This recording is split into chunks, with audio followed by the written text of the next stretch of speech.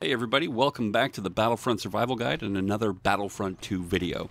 I just wanted to touch base with you real quick and let you know that I'm still here with plenty of content planned, but things have been a little bit different with the current quarantine situation.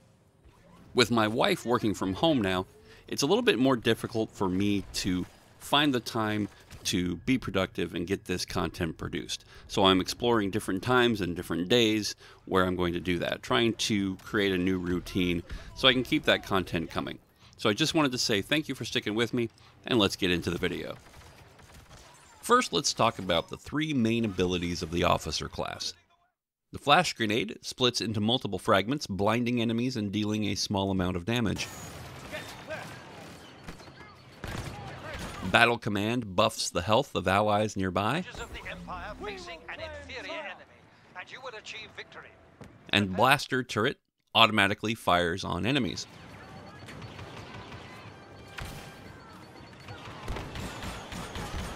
In addition to the era-specific default weapons, there are 4 additional weapons which can be earned through gameplay. The S5 pistol has a higher damage and range, but a slower rate of fire. The attachments include reduced recoil, dual zoom, and ion shot. The S5 is the hand cannon of the officer's loadout, a long-range pistol that does good damage at long range. In fact, with the dual zoom, you can keep opposing snipers at bay, but the scope glint also makes you a target. This is a great pistol if you can maximize headshots, and I always at least have reduced recoil equipped. Ion shot is very situational, but can be useful in taking out opposing turrets and damaging enemy vehicles. The Blurg 1120. This pistol has a 2-round burst, but the attachments are really where this pistol sings. They include reduced recoil, improved burst, and exploding shot. The Blurg may be the most popular of the officer pistols. The reduced recoil and improved burst make it an extremely deadly short-range weapon. Maximize headshots with this weapon and you'll never use anything else. The exploding shot makes it extremely volatile and overheats quickly, and the frequency with which you activate the cooling flush defeats any damage benefit you might receive. Not to be outdone is the SE-44C. It has slightly less damage than the default, but a fast rate of fire. But again, the attachments is where this gun becomes so good. Those include improved cooling, night vision, and rapid fire. The night vision attachment can be useful maybe on Endor at night, but I always run this gun with improved cooling and rapid fire. Rapid fire is a fully automatic setting. While not as precise as the Blurg, if you like to spray and pray a little more, this is the gun for you. Most officer mains run this or the Blurg pistol, and there's not much in between. Finally, the DL-18 has a lower damage, but a faster rate of fire. And the attachments include improved cooling, reduced spread, and repeating mode. While at first glance it may seem identical to the SE-44C with its repeating mode, it really works better as a fast fire rate single-shot pistol. With the improved cooling and reduced spread, you can deal out a lot of damage quickly if you can prioritize headshots. If not, you're better off sticking with the Blurg or the SE-44C. Now let's talk about the star cards. Each class can equip 3 of these cards, which grant certain boosts or other weapons and equipment to your soldier. The boost cards include Officer's Presence, which reduces ally health regeneration delay up to 40%. Survivalist reduces your own health regeneration delay to 40%. Resourceful means your abilities have a shorter recharge time, down to 28%. Brawler, which grants you health on a melee kill, up to 100. Bodyguard, which grants you reduced damage from explosions and toxins, up to 40%. Expert Weapons Handling, which means your weapon cooling success states are longer, so if you activate the cooling flush in the blue or gold zones, those last up to 66% longer. Marksman, your weapon heat will reset on defeating an enemy with a headshot. A Bounty Hunter means you gain battle points at an increased rate up to 20% faster. Now for the ability cards. First, replacing the flash grenade is the improved flash grenade with increased damage, and upgrades increase the blast radius up to 5 meters. The homing shot, which is a tracking missile against infantry with reduced recharge time down to 25 seconds.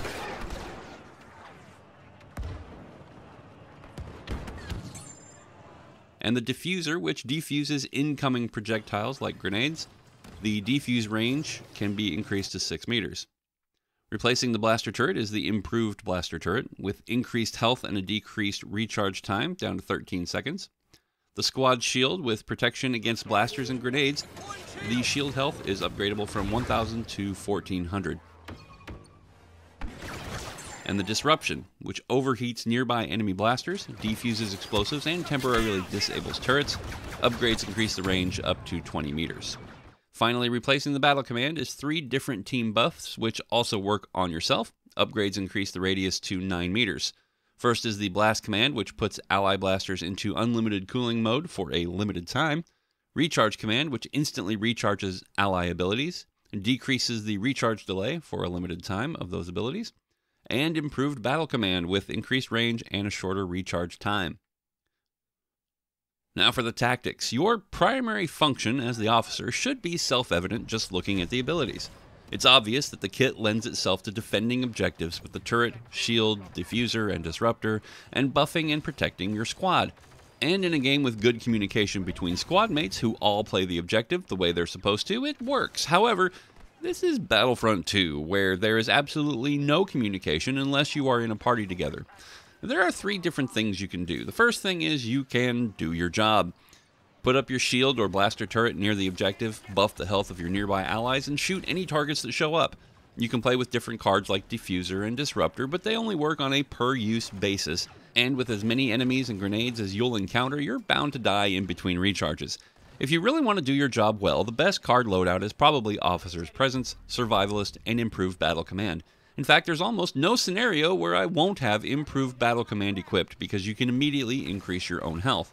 The second thing you can do is be a killing machine. With the Blurg pistol, the officer is as deadly as the best assault class player. Add to it the improved flash grenade, and you have something nearly as good as the improved thermal detonator, except you can manually detonate it before or after it lands. So assuming you have improved battle command and improved flash grenade, I would add resourceful to decrease your own ability recharge times. The third thing you can do is, of course, play the hero. It's been this way since launch, and despite DICE's best attempts to balance battle point gain between classes, it's still the one to play if you want to get a hero early and often. With the Officer's Presence ability providing a passive boost to every ally, the officer is earning battle points just by being near people. Add to it the improved battle command and bounty hunter cards, and you're on your way.